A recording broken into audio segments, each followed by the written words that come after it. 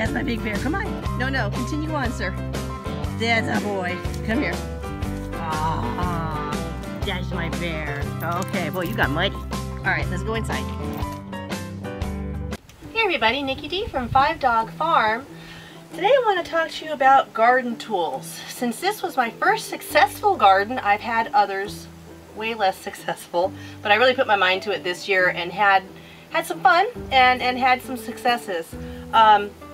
I wanted to start figuring out how to take better care of my garden tools. My garden tools have sort of gotten, over time, neglected and rusty, and as you can see, this is how I was storing them in this little dirty pail in our little tool shed that we have out there. Just you know, making sure that they were in at night as best I could, but not really taking care of them. And who doesn't love a brand new, fresh, out of the bag tool? I know I do. I love how this looks. So now that I know gardening is really going to be part of 5 Dog Farm, and that I enjoy it on top of it, I figured I'd better start cleaning up my tools.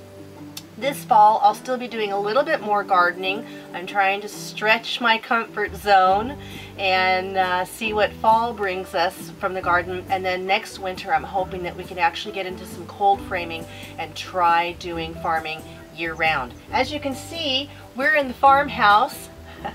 I made the mistake at the beginning of the year saying 2020 was the year to simplify, and then 2020 completely fell apart.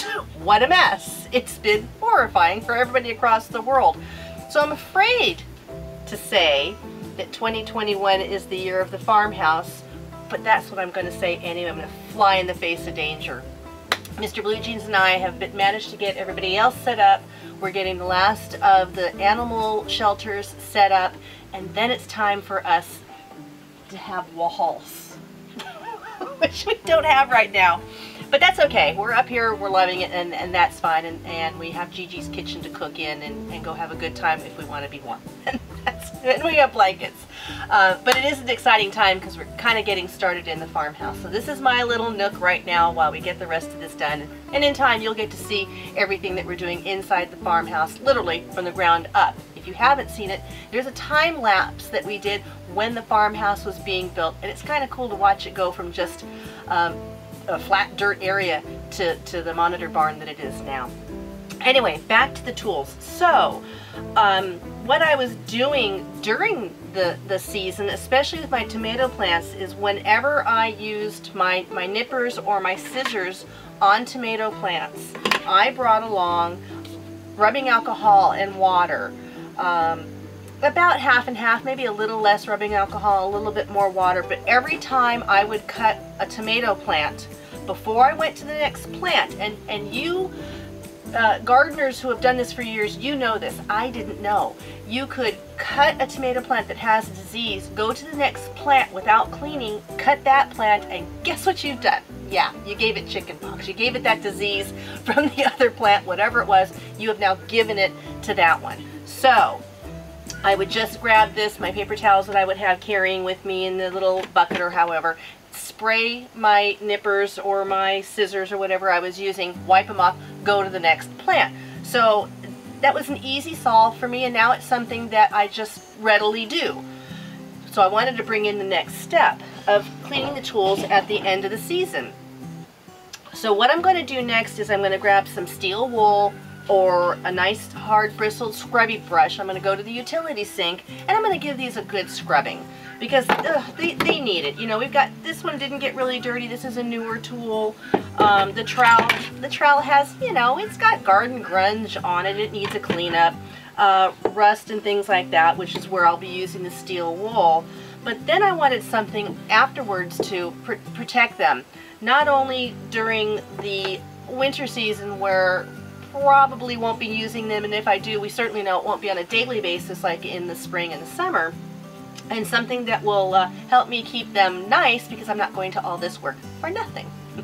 So what I'm going to do is go to the utility sink, get these cleaned up. I'm going to come back and I'm going to show you the easiest, most convenient way, at least as far as I'm concerned, to keep your tools clean and sharp during the growing season and during the non-growing season. So I'm going to be right back. Hang in there.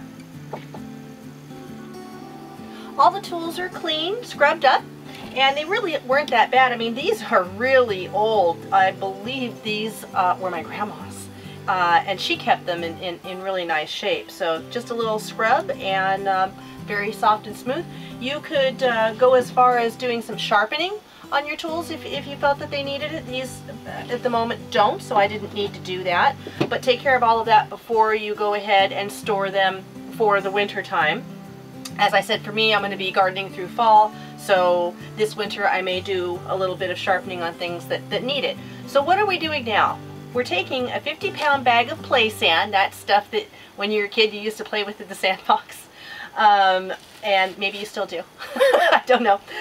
You want to take that, you want to take some sort of a bucket. I happen to have a pail here that Mr. Blue Jeans had gotten me, and I love galvanized buckets. I just have this thing about galvanized buckets, and I have quite a few. This one happened to be on the tractor. So when I took the maiden voyage with Big Red and decided that I had enough confidence about after a week of driving him around, I was going to go grab a load of crusher to take down to the garden. I didn't know, probably my favorite size bucket was in the bucket on the front. So when I went to go grab the crusher rock and I dumped the dump bucket in the front and start to grab, I sort of saw something drop. So I stopped everything and climbed out, and yeah, I managed to really dent up my garden bucket. So Mr. Blue Jeans to the rescue. He bought me a couple more different sizes, but I couldn't get rid of this one just because every time I look at it I laugh. And now remember to check the dump bucket on the tractor. So I thought this would be the perfect one for holding all the hand tools. So what am I doing? I'm putting in the play sand, which you can see I've already started to do, and then I add good old mineral oil.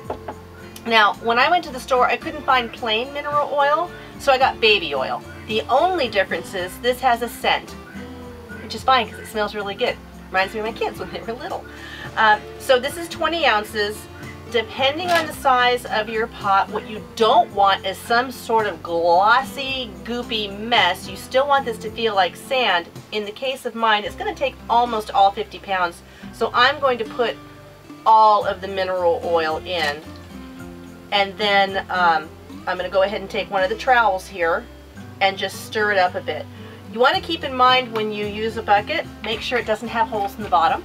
You don't want the mineral oil seeping out all over the place, because not only will it ruin things, it's not going to do anything for your tools once it all comes out the bottom.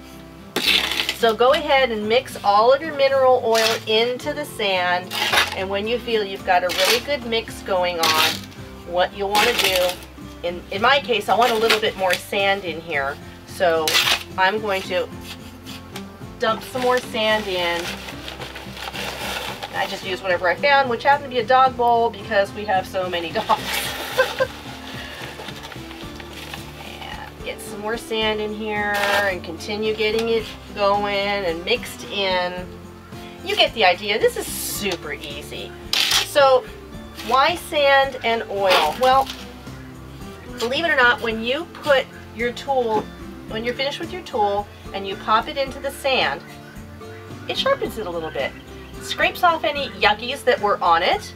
Now obviously if your tool is caked in dirt, it's probably a good idea to give it a wipe off. You could do the, oh, I don't have it here. You could do the rubbing alcohol mixture that I had mentioned in a towel or a rag if you have one on you, and wipe it off before you put it in. So I wouldn't put in caked in items. But just, you pop it in, as it goes in, it gives a little bit of a sharpening, it gives a little bit of a cleaning. The oil lubricates and protects your tools from any kind of a rust that they may get over time. Obviously just sitting out in the garden, that can happen much easier than if they're sitting in something that has the ability to protect them. When we were living in Wisconsin, I did this little trick, and let me tell you, the winters there were very harsh, but my tools were in great shape. Left them in the garage, we did not leave anything outside. Left them in the garage, sitting in the sand with the mineral oil, and come springtime, they were in fine shape. It was lovely to be able to get out there and get going without having to think, now I need to take care of my tools. It's already been done. So that's about it. I'll probably put a little bit more sand in here to top it off. When you're done, what could be easier than that? I don't know. So let me know if you guys end up using this tip and you like it, or if you do take care of your tools in a different way. Go ahead and leave a comment. I love to hear from you. I'm learning and I love to know what you're doing as well. Sharing is caring, as they say. So this is Nikki D again from 5 Dog Farm. Thanks so much for tuning in. I'll talk to you next time.